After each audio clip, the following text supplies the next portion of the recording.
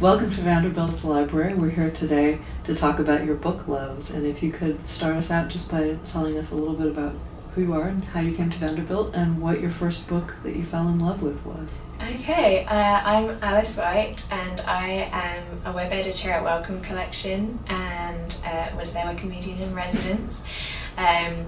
So I am here at Vanderbilt to do an editathon and to help improve some pages about women scientists on Wikipedia. What was the first part of that question? The other part of that question that I was supposed to be... What was the first book you fell in love with? The first book that I fell in love with was probably one of the Horrible History series, and I think it was The Terrible Tudors. I saved up my pocket money for 5 weeks. I got £1 a week and it was $4.99. I saved up £1 a week and went to our local bookshop and bought this book because the cover looked amazing and it was about history and that was really exciting. And after that first one I was completely hooked and built up an enormous collection that took up more than one bookshelf of horrible histories. So yeah, that sparked a love of reading and a love of history all at the same time. Have you ever reread it? I have reread several of the horrible histories. I gave them to my cousins when I got a bit older, but then I recently saw a sort of bumper collection when I was doing my masters and bought them and was rereading some of these books.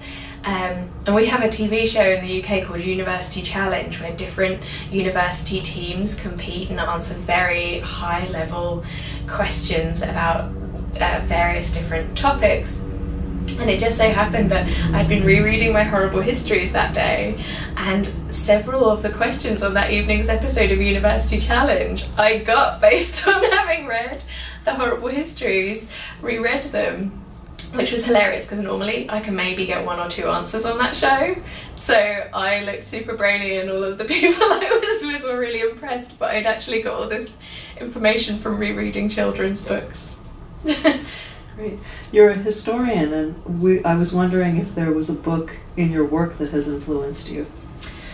Yes, I think that Patricia Farrer's Science: A 4,000-Year History is really inspirational because it's so hard to do those broad sweep histories where you cover so much ground, and she does such a great job of making that really engaging to non-historians, just anyone who's interested, and she does a great job of covering a real range of geographies and people and periods, and reading that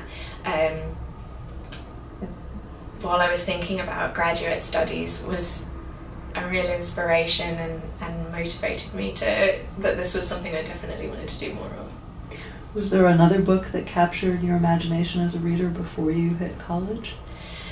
Yes, the Terry Pratchett Discworld novels. I absolutely love those books. They really transport you to a different world that is familiar yet different. There's so much humour and humanity in those novels. I'm always recommending them to people, and I'm always hard pressed to choose a favourite from amongst them, but if I really had to choose, The Night Watch is probably my absolute favourite.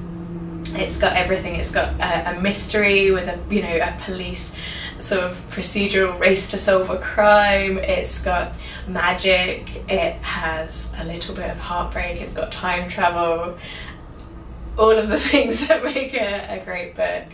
And the cover is fantastic as well. It's modelled on Rembrandt's Night Watch painting, and it's brilliantly funny to match the contents of the book. Is there a book that you share with friends and family or folks that you work with? It really depends on the occasion. What I've recently been reading. I usually, if I've read a good book, immediately want to pass it on to someone else.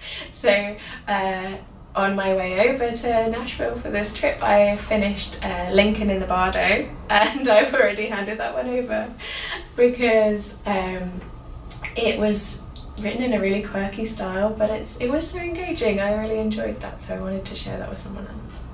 And can you tell us about a book that you remember getting that made an impression on you? A book that I remember getting that made an impression?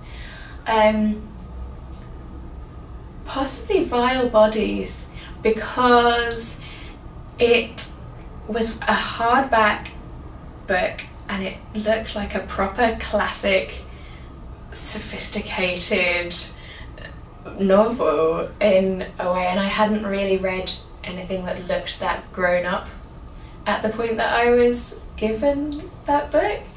And then to find that it was really well written, but it was also very funny and sarcastic and catty, yet encased in this very sort of grown-up serious shell, was a really pleasant surprise to me as I was getting more and more confident in reading classical, the classics of literature.